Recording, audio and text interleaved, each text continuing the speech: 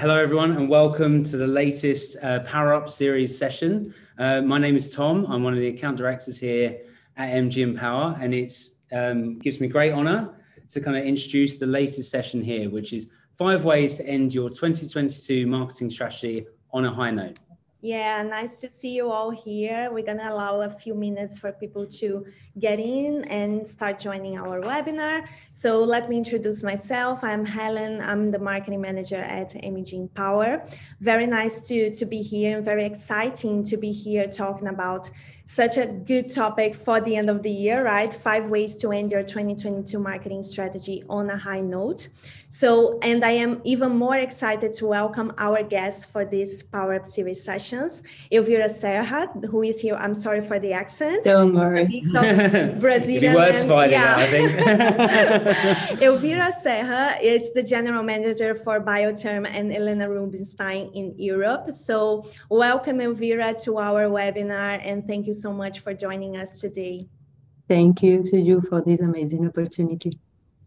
Amazing. Thank you so much. So I think we can kick off. We see some faces here coming up already. So I think we can kick off, right? Absolutely. Yeah, so let's do it. So I think before we're going to talk here about the end of the year marketing strategies, how brands can make the most of it. So, but before we jump into it, we'd like to reflect a little bit about why brands should revisit the marketing strategies heading into the Q4. We know that this time of the year is a super important period for brands because they're looking into their end of the year goals and of course trying to accomplish the business goals in general. And at the same time, it's a very competitive time. So the key thing here is how you can how brands can revisit these marketing strategies, focusing on these end of the year goals and focusing on making these connections with consumers in such a competitive time. And that's what we're going to talk a little bit about now, right? Absolutely.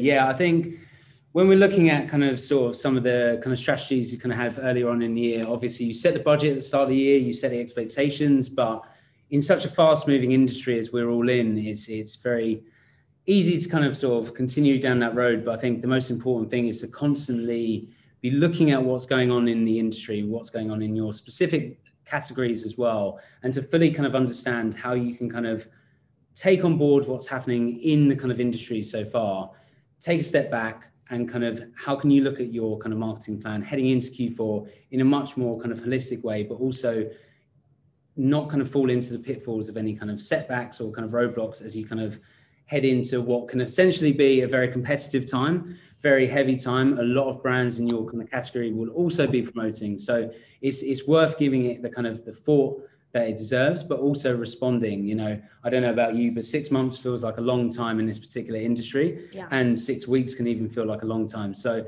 really kind of having a finger on the pulse of what's happening both in the industry, but also what's happening outside the industry to really understand how your audience is behaving and how you can kind of tackle Q4. Because, you know, Q4 last year, you know, we were kind of looking at kind of still pandemic, and now obviously we're looking at a different set of challenges each year. So it's about making sure that we can have the plan in place to kind of be adaptable and kind of be flexible in that. Definitely. So Elvira, we'd love to hear from you. What are the main reasons you see why brands should revisit their marketing strategies at this point of the year that is kind of critical for the business goals in general? Okay, let's say, first of all, is a context. I think we are all facing, and not only in my industry, the beauty industry, in all the industries, is the inflation. How the prices are increasing and what is going to be the main drivers of the end consumers if they have the same amount or even less to spend in Q4.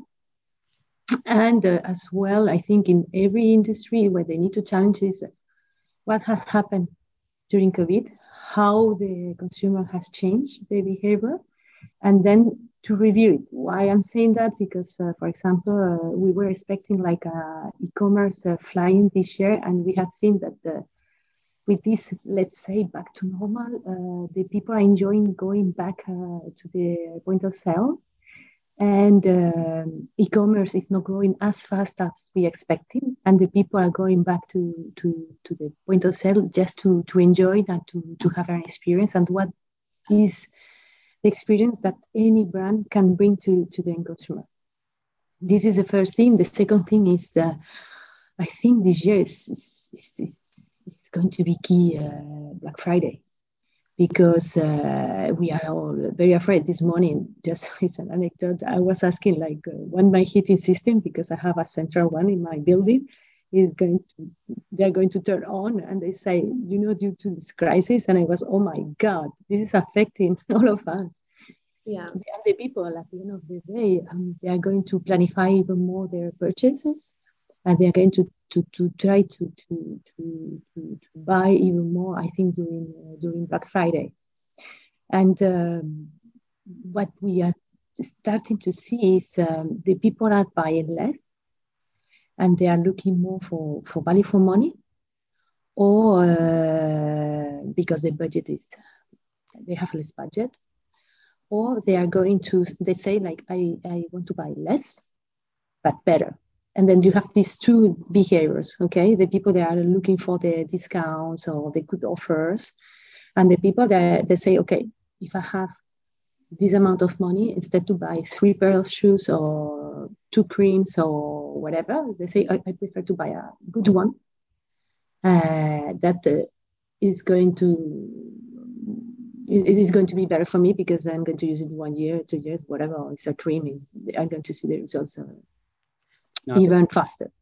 I think that's really important, actually, because obviously, cost of living, inflation, all of those kind of pressures are putting, even greater pressure on people to kind of make those decisions and to, I suppose, take more time and consideration over how they spend their money, what they spend their money on. So I think it's even more important that marketers are really kind of savvy to that, but also on kind of, are really kind of astute to that. So, finding the right audience, finding the right way to tackle that. And also, as people are being more careful, it's about kind of targeting people with that kind of right message. And I think it's a totally valid concern. It's something we're seeing amongst kind of current clients and something we're looking to navigate. And I think it's precisely why this part of the presentation is in, right? Because, maybe even 6 months ago, it might not have been as big a consideration as it is now as to exactly just how big those pressures are going to be heading into Q4 and obviously moving forward as well. So, I think it's something that we can kind of look to navigate, and certainly something that we have a number of kind of ways that we can kind of go about that as well. Yeah, to consider, especially what you mentioned, Elvira, about the new priorities, right? We have seen that the consumers, they do have new priorities now. So how can brands take these into account when developing these strategies to boost the end of the year goals? Definitely. I think this had us to our next slide when we're talking about challenges already, but we have pinpointed some of the absolutely challenges. I think we've hit the nail on the head early doors anyway in terms of the challenges that people are facing, but there's also obviously the challenges that then leads kind of marketeers, brands, agencies, everyone involved in the space will have within those kind of spaces. And obviously the kind of first one is that there's a high volume around this time, right? So you mentioned Black Friday before. That is possibly the highest of high volumes, right? Because obviously people's behaviors are very kind of, we'll look to that and we'll look to kind of the deals that they can get around that time. So brands will obviously be conscious of going, well, we've got this deal, we've got this way of doing things, we've kind of got this value add that we can bring to consumers. But for us as agencies and brands and, partners as well, how can we kind of tackle through that? And I think in terms of looking at that period of time and the time afterwards, obviously the festive period is very much looking at, there's obviously going to be this high volume and potential saturation in that sort of time. So, I mean, everyone's using, sort of on average kind of 8 different media platforms as well as to how to get that message out there. So it's important to drive frequency. It's important to drive the quality of message and the quantity of message as well to get your point across. But I think, it can be very expensive. And I think that is one of the huge challenges around this kind of time. But also, you're not the only one doing it, right? So within any category, everyone's looking to kind of get to the same audience or similar audiences. So it's definitely a huge challenge as well. Yeah, it is. And I think along with that, and Elvi, feel free to jump in if you have any insights about that. But I just I jump into the budget limitation because I think we are very afraid to increase prices, but we are seeing that even to produce products is more expensive for everyone. And in general, the companies are very afraid to increase prices. And I always put the example of Chanel, like in every single crisis, they have doubled the prices of their bags. And for me, it's a kind of what's first, the chicken or the egg. I think as a brand, if you are the first one moving and increasing the prices, you are setting up, the level. And second, that is going to help you to reinject more means into your marketing plan. This is the first thing. And some, brands are very afraid, like how I'm going to increase the prices. This is the first thing. The second thing, and it's a lot about communication, because it's now more than ever about consideration, is how I'm going to just move all consumers, they know my brand, they like my brand, to consideration, to conversion. Is, okay, is my unique selling proposition clear enough? Is different enough? What is the purpose I can bring to the end consumer, or the reason why to believe in my brand and buy my brand and not another one? This is one of the first things that pops up in my mind. The second one, I was just preparing this talk, and I always said to the teens, and we don't have this habit, like every single time to review all our plans and double checking what are the drivers of the consumer nowadays. They have changed. Yes, no, because what I'm experiencing in my side is every 3 months is changing a lot. Yeah. Like 1 year and a half ago was like all about TikTok. We should go all to TikTok. And now we have metaverse and we are like, you know what I mean? Then I think for a market here is key to be constantly in touch with the end consumer, constantly challenging the status quo. Okay. Then the third point for me is the seek of information. Like, since all of us, I mean, myself, on this, the people, since they don't have that much budget, or they have less budget, or even if they have the same, all the products they have, or services, they have increased their prices due to the situation, the people are going to look into more information about, is it worth it? Yes, no, I can find something similar, but cheaper. I can find something at the same price, but better. These kind of things. And this is a role to play. And I think this conversion phase is going to be key in the battle of the Q4. And search as well. We don't talk that much, but how we are going to help the consumers to find our products. For example, if I want to buy a vacuum cleaner, what is the first one I'm going to see? And then when I see it, it's like, okay, this is the one I need to buy. I don't know. You know what I mean? The people are seeking about information, and not only about the products of 20 euros. Not only about products of 200 euros, 200 pounds, as well a serum of 20 euros. The people are doing their comparisons, and they are checking what is the best. What else? I think in that sense, when we look into our business models and media and investment on influencers, I think the influencers, they have a role to play, because at the end of the day, we are seeing that more and more the people are engaging with them more than the traditional media. And we need to differentiate our influencers between the ones that are going to really work on conversion, social commerce, and the ones that are like going to go fully transactional, explaining the best of, whether you can find the better the best prices, etc., etc. And what I call and it's the opposite in the pyramid of influences, the tribes, because those one are the ones that are like to stay longer, and are the ones that are like activating our end consumer, connecting to the end consumer through an interest instead to directly to a product. Absolutely. For example, and I'm always putting the example of Rolex. Rolex, they are not having an influencer talking about Rolex because it's the best watch.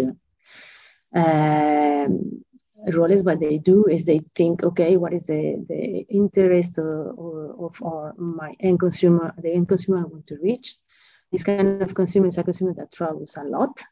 Then what I'm going to do is to take or to work with people that they have accounts talking about travels, and then I'm going to position my product. Okay. Oh, for example, the other day I was seeing an influencer, a foodie one, and he was explaining a recipe with Italian products that you can buy in a specific Italian shop here in Paris. And I say, it's smart, we don't have that much time. You have a very nice and easy recipe, and I'm interested, and then, okay, I can buy it here. You know what I mean? Instead to just push the product and then come to buy it. I think it's really important points, and I know that we certainly agree here with the kind of the power that influencer marketing can bring. But I think everything you're kind of talking about there is very much kind of, really kind of bringing into context for people that it's not just pushing products. It's about how they, I think you kind of mentioned something really nice around what is the purpose of your message to them, because like you say, they're gonna start searching all over the place to kind of see, okay, this is a great ad, this is a great product, but what else can I get? Can I get it cheaper? So I think it's about the whole holistic mix and kind of being like, what information are you putting out there? How are people talking about your product, whether that be through influencers or whether that be through other channels. And it's like getting that kind of positive word of mouth out there as well about your products, because it's like, well, what do they see if, from an SEO point of view, or obviously you kind of mentioned TikTok, a lot of people are using TikTok now to search for the latest product. So it's like, depending on the audience, where are people getting that information from? So I think it's a fascinating point that we will 100%. And it's always good to kind of have different perspectives to talk about these kind of topics. Sure. And I think it kind of leads to the next slide, where we're going to talk about like the impact on business goals, because I do think that one of the discussions that we were having internally a lot about the end of the year goals and everything is how these specific periods of the year is an amazing opportunity for brands to not only promote products and services, but to connect with consumers in a different way and in a more sustainable way. Like this is a perfect time of the year for brands to support consumers on making better decisions, making smarter decisions, like creating campaigns that not only promote as you mentioned, not only promote the products and the services, but the values, the principles behind the company, and how this company can support the consumers and the target audience, not only for the end of the year period, but throughout the next year. How can we make this investment smarter, not only for this specific time of the year, but really looking at the future? How can you start a relationship that is going to last and supporting consumers in the pain points that they have, right? Yeah, and I think, when we talk about sort of things like brand recall and kind of like how people perceive a brand in total, it's not just about the quality of the products, but it's kind of what they stand for, right? So everything you're kind of saying then, when a brand's got an authentic way to kind of talk about a certain topic, it's about adopting a sort of a viewpoint on that and being able to kind of support people and be conscious of that. So obviously from a brand perspective, you're, as you mentioned before, kind of getting those kind of, I suppose, pressure to kind of raise prices, but it's about obviously kind of understanding when to do, how to do, but also to kind of understand what the pressure points are from audiences as well, but equally positioning yourselves as the people who can provide that high quality product to people who need it, in the right way to the right audience as well. So yeah, sure. And I believe from a brand perspective, this must be a challenge, right, Elvira, to promote values and promote services and to support consumers in the right timing, right? It's especially because it's quite crowded and Q4 is quite let's say it's a like high volume period, okay? And it's not only if I'm thinking about beauty, for me, my main competitors are other beauty brands, but not only. If we think about to buy a gift for Christmas, it's like you have other industries, they are offering gifts. And I think is your ability,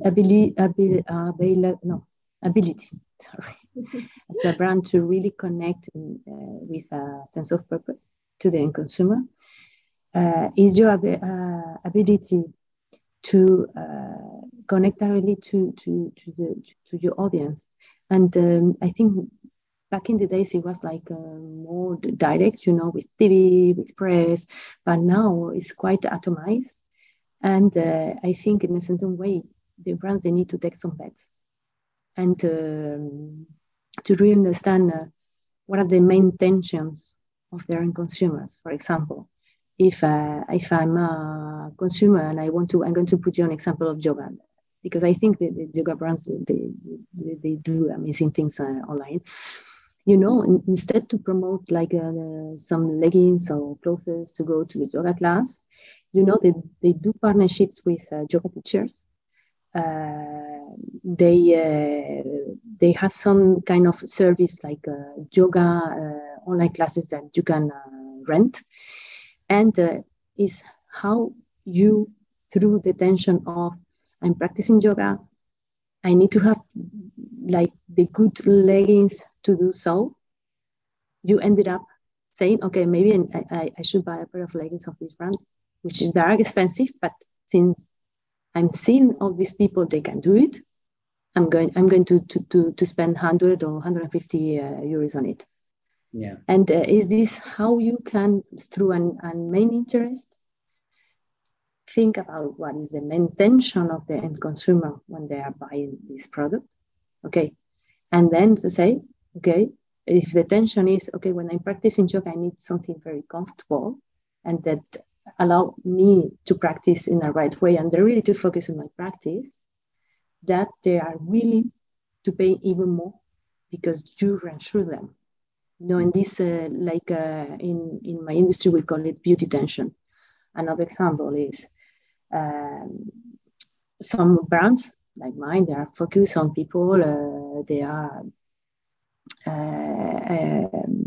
like very engaged with ocean causes, okay? And those people, they have a lot of followers. They're around, let's say, water sports, like skippers, like surf, like I'm just thinking wake, etc., etc. And at the end of the day, if you think about, okay, like what is the relationship between those sports and beauty?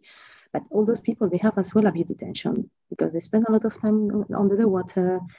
Their skin is very dry. They spend a lot of time exposed to the sun. And at the end of the day, like us, they need beauty products. It's how you as a brand think about what is the main center of interest of your brand, what is that can in a certain way match with a tribe, you know, and then how you, through this tribe, try to understand what is the tension related to your product. Rolex, for example, what is the tension of people that are traveling a lot? Is it time? Yeah, I think it's a really important point, and I think coming back to where we kind of were before, there's obviously a lot of competition in all markets, right? And if it's those individual instances where it's kind of like sports stars who kind of have that kind of wear and tear on their skin and that kind of time, and you know they're on the go and things like that. I think it's about establishing those kind of moments, especially at this time of year, and I suppose contextualizing it for this time of year as well. And I think, you know, it's something that we think a lot about with our brands, and something that, you know, really kind of putting ourselves in people's shoes and understanding their kind of points of tension, right? The thing that is going to get them to kind of understand that this brand in particular will kind of help them in the ways that they need, rather than purely just it's going to help generally. It's kind of really drilling down into those real insights about people's lives. And you know, if you're busy, you know, we work with brands obviously around kind of lifestyle and kind of how to fit into those lifestyles as well, not just around obviously kind of here's our product, it's great because of X, Y, and Z, and it's increasingly that's more and more important. And another point is, just taking your words, is about how relevant you are for the consumer at this moment. Absolutely. Okay, is how you make or how you working with your teams to be agile enough to consider the context. For example, like during the winter, the cold weather make your skin very dry and itchy, and then how you can through this like tension connect or to have a connection with the end consumer. I'm just trying to think about another example is, for example, the air companies, you know, like all the stress you have when you go to the airports, etc., etc. When they want to push you the fast track, they don't push you the fast track. They push you the experience and the fact that your travels or travel with your family can be joyful as well if you buy the fast track. And you don't need to spend that much time in the security point of the airport. I'm always very jealous of how you manage. Sure. No, but it's true. It's at the end is how you can bring, and you can be consistent and with a USP that is meaningful for the consumer. And for that, you need to know very well your own consumer. How you can answer the needs of this consumer, and sometimes it's just to think about what is the intention. And the intention, it doesn't means it could be like, for example, yoga is you need to be dressed in a very comfy way. When it comes to beauty products, is how can I protect my skin when it's sport, and then. I just lost. What I wanted to say. I'm sure we can talk about that all day as well. I'm absolutely sure of it. Yeah, I think the next slide, Elvira, I think we would love to have your perspective about these stats, especially because you've started this conversation talking about how the consumer was super into e-commerce and online shopping, and that now you have this perspective that the consumer is more keen to have these in-person experiences. So we got these stats from Adobe Analytics report this year that the global online holiday spending is expected to hit $900 billion this season. And so my question for you is, do you think that brands, because we can see from these stats, and I would love to have your perspective on that, brands are really willing to keep investing online because of this shift in the consumer behavior that we have seen after the pandemic. But can we offer these experiences, can brands offer these experiences online, as powerful as they can with the in-person perspective? What do you think about that? The thing is, like, we need to think differently in the sense that you need to think about all the consumer path, okay? And back in the days, I was working for a professional products brand, and what I was explaining to my teams is, guys, the customer path has changed. It's not anymore only the salon that you were entering the salon and then you were having a service and then buying your products and then going home. Now, the customer path starts at home or starts in the middle of the street when you see an influencer with amazing hair, okay? And then ends when you go home and you have doubts how to use the products, okay? Then for me, this is the same. It's like the fact that the people are going back faster to the physical stores, and they are not buying or the online sales, they are not growing as fast as we thought, it doesn't mean that the people are not seeking for experiences. And when this is a paradox, is how as a brand you can work in all the customer funnel to make the experience from the A to Z meaningful and different. Because as a consumer, I'm not expecting to have the same customer experience when I go to the physical store than when I go online. Okay, for example, when I go to a physical store, why I'm going? Because I want to try the jacket, or I want to try the fragrance or the skincare product.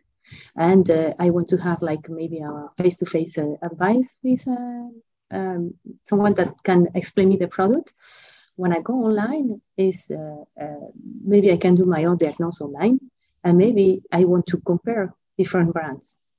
Or, you know what I mean? It's like, first of all, we need to understand why the consumers are going to the store rather than online, or if they go online, why they don't buy online, and what they're expecting when they go to buy at the shop. And nevertheless, what we see is like 80% of the consumers, they buy offline. They are looking for information before and after, online. And then online for me as well is a place to find information about the products, to make comparisons, to try to find what is the best offer in terms of prices, but as well in terms of quality. And that's why e-commerce has a role to play. And even if the sales are not growing as fast as we thought last year, they are growing at two digits growth. But we were thinking that the physical store were a little bit over, and it's not true.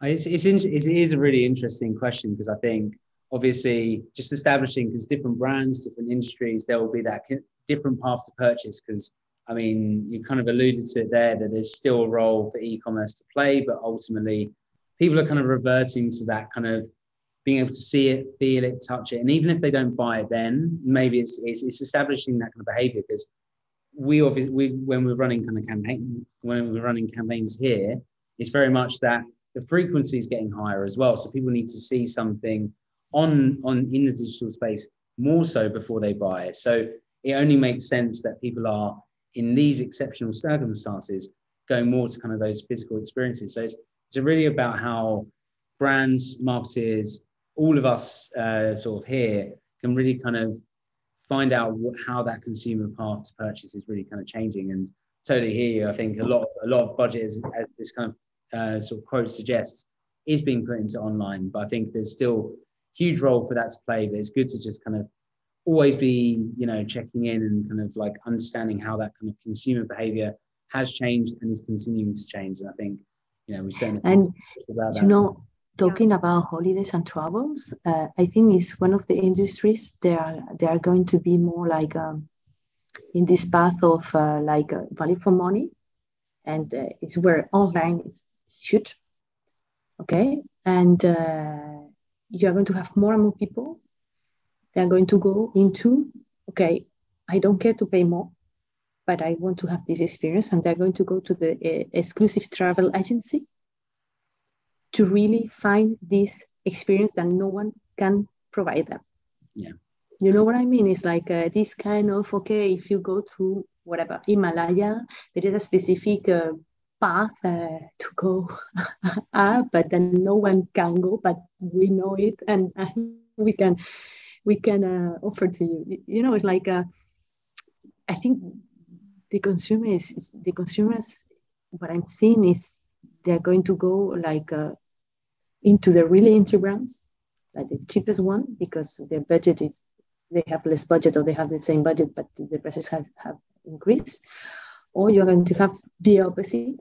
The people, they are going to say, okay, I'm not going to be, and I don't want to be like the others. Or if I buy one thing, if I have this budget, I prefer to buy one good thing, like a premium one, or to buy a premium experience, rather than to organize a trip that everyone is organizing, or to go to a trip that I can find 500 tourists, like me, in the same like all city. of us trying to get away over the Christmas period, for sure.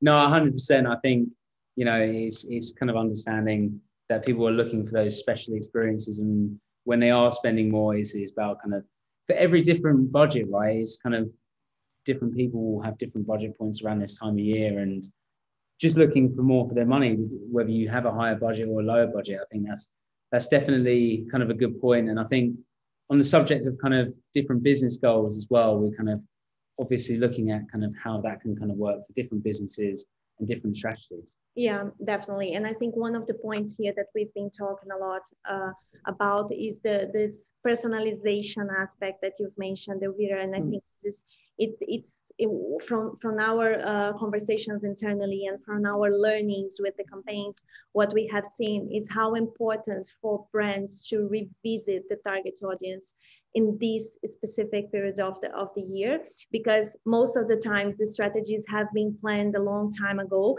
and some marketeers, they just assume that the target audience remains the same and don't consider the changes, the new context, as you mentioned. How has this talent or this target audience evolved? What are their new preferences? What they don't like? What they like? What do they expect from the brands? And most of the times, the target audience comes to us as a like predefined thing that doesn't change. So we believe that this is one of the key aspects on how marketing how brands can really make marketing work for the business goals. One of the key learnings that we have internally is don't just consider your target audience as something that is immutable and doesn't change at all, because probably, as we were talking about, like 6 months today is already a long time. So probably the strategy that you had planned in the beginning of the year or in the middle of the year, your target audience probably changed, right? Yeah, and I think just to kind of continue from that point is, yeah, just use the learnings and from a more technical standpoint, right? So what channels are working, what audiences are working, what has been working for you, and really kind of taking that kind of like, it has your tone of voice changed? Is the tone of voice you planned at the start of the year still relevant now? Because obviously, if you're selling something a little bit more aspirational, does that need to be changed? That all the stuff you were saying as well around kind of even people with a higher budget, say, would then be looking at one special thing rather than multiple special things. Are people going to be as kind of, I suppose, you know, giving as many gifts, or, you know, are they going to be doing the kind of festive period in the same kind of way? And I think to all of the conversation we've had, and I think so far has been fantastic, and around kind of, yes, people will be making purchases, people will still want to do things and be in that space, but it's so much more important to really kind of like refine that message down to kind of go, well, we understand that it is more of a pressing time, it is more of a frugal time, and people will take longer to make those decisions. So then it's more around how can those messages adapt, and, you know, how things have kind of changed over that time is even more important than it's ever been to kind of get that right. Definitely. You spot on. One of my favorite topics is the Christmas gifts. I think we're going to see two effects. Like some families, people are going to keep buying one gift for everyone, and maybe it's going to be with a smaller budget. Okay. And we are going to see that there is families that say, okay, instead to do 5 small gifts, what we are going to do is like we do one gift to one person and surprise, you know, like Secret Santa. It's called in English, Secret Santa. Yes, and then what they're going to do is to buy a better gift or a more expensive gift, but only one. Yeah. And this kind of, you know, I think a mentality or reflect that the marketers, they need to have. It's like I always push my teams in Europe, like it's good we anticipate, it's good we planify, but please 1 month, 2 months before, we check if what you have planned is still relevant or not. Definitely. Because we are seeing that the main drivers in different categories, they are changing like every 6 months. And then what was meaningful for the end consumer, like 6 months at the beginning of the year, right now, they don't care. And now you're out of the game. Yeah, Sure, absolutely. I think, well, we're talking about Christmas, right? So we just wanted to discuss this specific campaign that we have done because we feel like it's a good example. Conscious of timing here for the audience, so we're just gonna go through it. Yeah, absolutely. I'll kind of take you through it quickly. Yeah, I mean, all the talk about kind of behaviors and how people are around the kind of festive period was no truer than when we worked with Bumble, right? So dating in December. So it's often quite a sort of frightening prospect for some. People get dating fatigue. People kind of drop off perhaps, or start to get ready to kind of get in your comfy clothes and sit in and hide away from the cold. And I think people obviously had that behavior, and it was kind of for us, along with Bumble, to kind of really understand that behavior and just kind of take that kind of pressure away, because I suppose a lot of people feel pressure around that kind of season to find someone or to not be alone or that they feel lonely. So it's not even around a kind of sales message, but more around how people feel whilst they're dating. And what we essentially did, as this kind of content snapshot kind of alludes to, is essentially kind of find the right kind of influencers who could really bring that to life and capture sketches or sort of funny situations to kind of really lighten the mood around that time of year, because it can be very tough on people, and that's something that was really kind of clear. So I think it's not just around kind of people's budgets and people's buying and selling, but also around use of the app. So very much kind of within this kind of time period, which is again typically quite a sort of competitive landscape anyway, as we've kind of discussed. We actually saw a 66% increase on our usual kind of engagement, because it was just really kind of inspiring content, funny content. It really kind of struck a chord with people as well. So it was a really good way of actually reading the room, right? People didn't want us to sort of say, here's all the amazing features. It's more like, we understand you as a brand, as a proposition, and we're here for you, whether you want to date, whether you don't want to date. We're the brand to kind of help you essentially sort of date how you want to in December. So yeah, just a kind of a nice one. And talking of December and Christmas, it's getting the kind of Christmas juices flowing for sure. Yeah, I think this is a great example of what we were discussing on how brands can offer more than the offers, the sales offers, the Christmas offers, and the products and the services. I think this campaign kind of translates this idea of how brands can support the audiences in the specific moments. So Elvira, I know that you have mentioned quite a few examples now, but I don't know if you have any great case study that you'd like to mention in regards to Christmas and December specifically. Yeah, it's a very crowded one, and I think I'm just trying to think something not in my industry, because I think it's very crowded. But this example of Bumble is very good in the sense like the catch-up phrase is around the tension of some people. They are going to feel alone during December. And a way to cover this gap is like, okay, I offer you Bumble. I'm just trying to think about people during Christmas. They have been meaningful. That is not in beauty, because beauty is very promotional, being honest.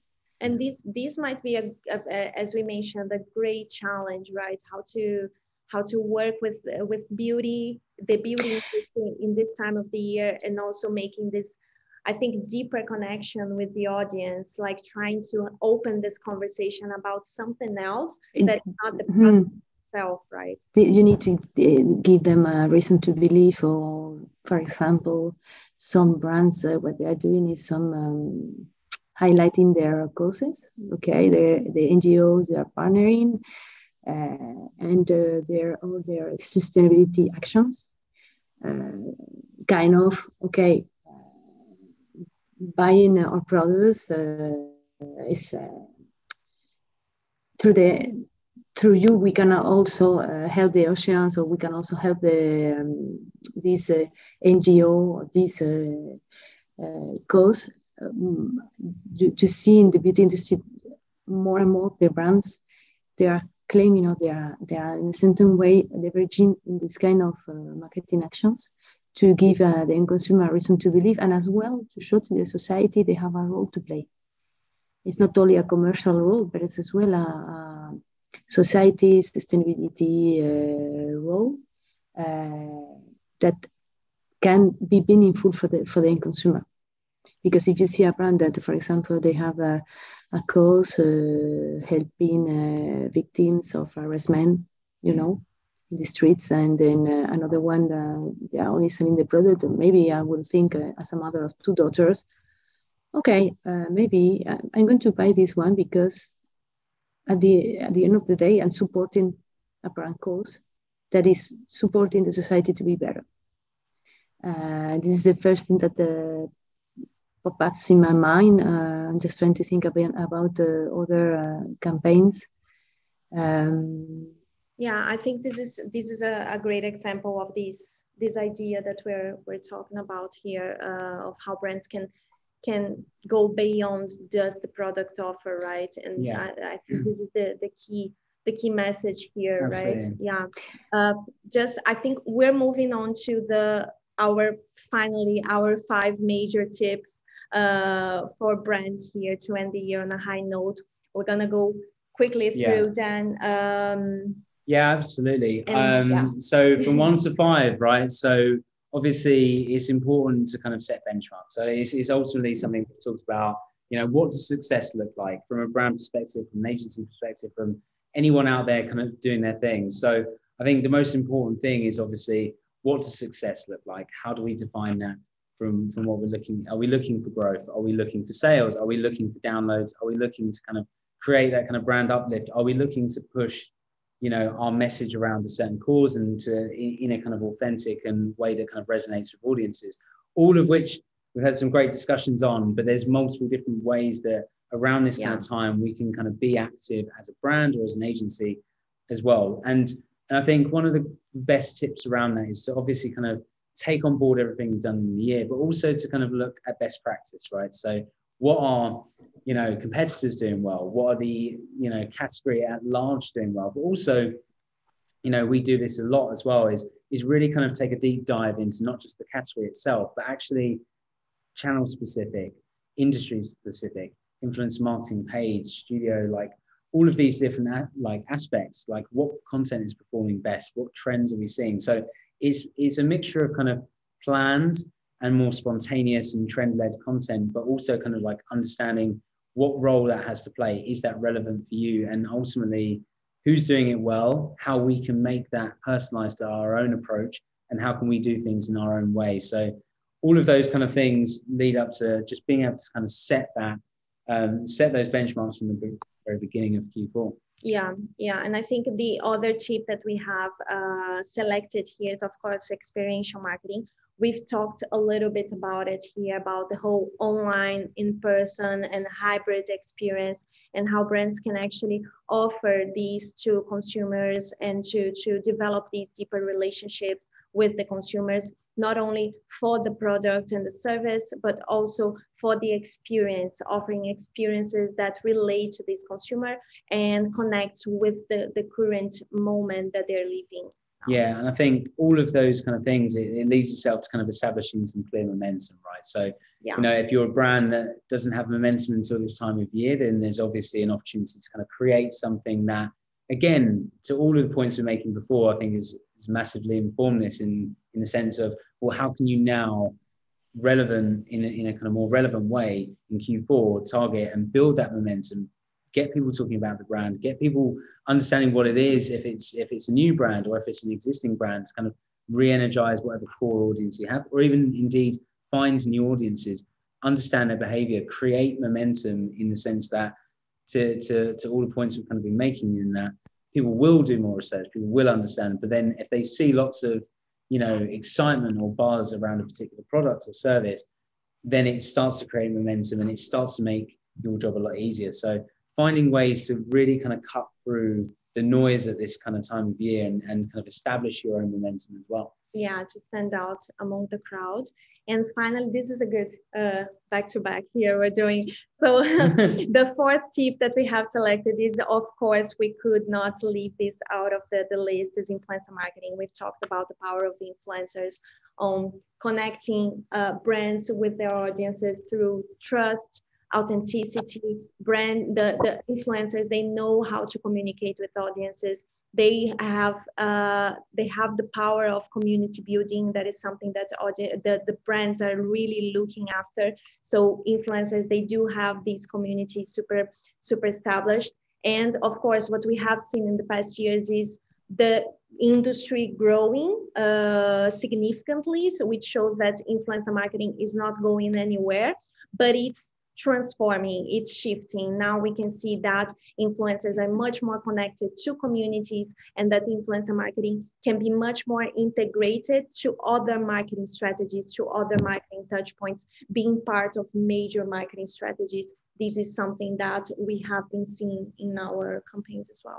Yeah, and then I suppose the final point, we mentioned it a load of times, but Budget, of course, doing all of this and being kind of as effective as possible means being effective with the budget you're putting out there. And we talk about the big figures, but ultimately we work with a variety of brands, some big, some small. But I think whoever the brand and however you kind of work, I think the most important thing is to really be clear with those benchmarks, kind of really bring those experiences to life, generate that momentum, and through whatever channel is going to make sense, including influencer marketing. But all of that is underpinned by a budget that is really, really optimized, is really kind of, and we often here obviously kind of want to make the most of our clients' budgets, and that's essentially, testing and learning content. How can we learn what the best approach is? How can we take those positive steps to kind of promote something or bring something to market, but equally do it in a responsible way so that we are really kind of delivering the best possible value. And ultimately, there's some amazing things you can do in this kind of industry. So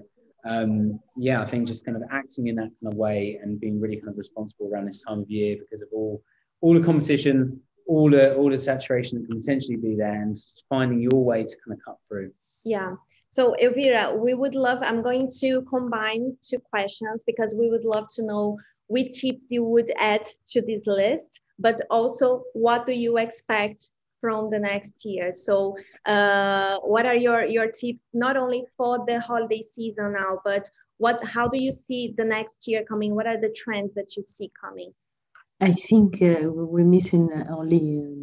and it's very linked with the 5 points you have considered, is the local relevancy. Because sometimes we forget at the end of the day, we are human beings, and as much as you can connect with your end consumer, and this local touch can be a cultural thing, can be, I don't know, sometimes the big companies, we forget. Yeah. Okay. And what to expect from 2023? I think it's a very good question because, we're starting the year with, let's say, problems of like missing raw materials. We are ending up the year with a huge inflation. Yeah. I hope that 2023 is going to be a year that all the puzzle is going to start after 3 years, let's say 2 years of pandemic and 1 year of adjustment, is going to start to work. And let's say that the new playground when it comes to influencer marketing, when it comes to social media as well, because social media has changed so much with all metaverse, NFT, with Instagram. I remember in 2014, 8 years ago, they went to with advertising, and now it's very common. But if we think about the major change in the digital industry, most of them that happened in these last 3 years, TikTok, and this is another thing, and I hope that from my perspective as a marketeer is that we are going to start to see how the business model are going to be let's say more stable. Mm-hmm. And let's say that we are going to see more radicalized, positions that TikTok is going to position itself for what kind of content, what kind of audiences, metaverse for another ones, and then Instagram, more image or brand equity builder, because that's true that the last 3 years the market has changed a lot, and then for us as a brand is going to be how we define the role to play, or how we define what are going to be our priorities in terms of end consumer audiences and how to tackle them. Because I think these 2 years has been, or 3 years has been like test and learn. And next year is going to be, okay, we test and learn during 2 years. And now we can say, okay, is for this kind of products, for this kind of industry, for this kind of audiences, this is the kind of marketing strategies we need to put in place. Yeah, absolutely. Now it's time to take the learnings, right, and make them. I hope so. If not, I'm going to become crazy. Yeah, test and learn is a very commonly used phrase around here. That's for sure. It is definitely, especially after the pandemic. I think, right? Yeah. So we have reached the Q&A phase. Thank you so much for everyone who is still with us here watching this very insightful conversation. I think we could be having this conversation like for many hours, because so many insights and so many learnings to take, right? So our team has selected a few questions here, but I'm conscious of time. So maybe we'll go just for this one. What do you think? That it's more addressed to Elvira, I think. Absolutely. Yeah. So during the holiday season, from your experience, which types of campaigns you see that work best? Are the emotive types of campaigns? Back in the days, yes. Because the people like center of the year, like you are like, let's say, having more exchanges with your friends, your family, etc., etc. And in some moment, like, okay, to balance what you have achieved personally, professionally, etc., etc. But I think this year is going to be a like kind of mix between, okay, emotionally, but as well, like, guys, I don't have that much budget to spend, and then the people are going to think twice before to turn on the heating system.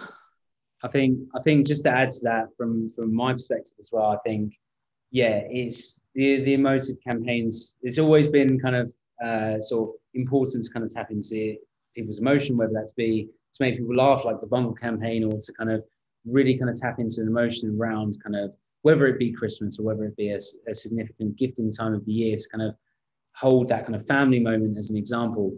But I think you're absolutely right. I think the most important thing, and this is something that both happens outside of Q4 and in Q4 as well, is that it's frequency of message, right? So it's understanding that there is a kind of, I suppose, a down the funnel thinking, right? So knowing who the brand is, knowing what the product is, but also understanding how it's useful for them, and kind of taking consumers on the journey, right? So whether that be a fully digital journey or whether that be, on and offline, I think it's the most important thing is that people see, getting emotional engagement with your product or brand, but then also see how it is beneficial for their lives, right? So it's kind of really tapping into both sides of the brain, right? It's kind of the emotional side and the kind of more creative side, but also the right now I need to go, okay, it's this much money. Do I have that budget? It's like, I really like it, but do that. So from my side, it's definitely about how we can tap into both of those, and hopefully the tips we've given will kind of help that. But ultimately it's about kind of testing, seeing what works, and you're right, it's more like emotional side, but in a rational way. Absolutely. Emotional side in a rational way. Yeah. Well, there you go. I mean, amazing. a good. I'm applying to myself every day. Yeah. We'll send that out with the email. So thank you for that. Yeah. So I think unfortunately we have to wrap up. Elvira, thank you so much for joining us and this conversation. It's been a real pleasure. Absolutely. Thank you for inviting me. It's always a pleasure to exchange with you. Yeah, and for everyone who's watching, thank you for attending, right? And if you have any questions, We are across all the social channels, so you can look after Imaging Power, and we're going to be there. Thank you very much, everyone. Thank you. Cheers. Bye-bye. Bye-bye. Bye.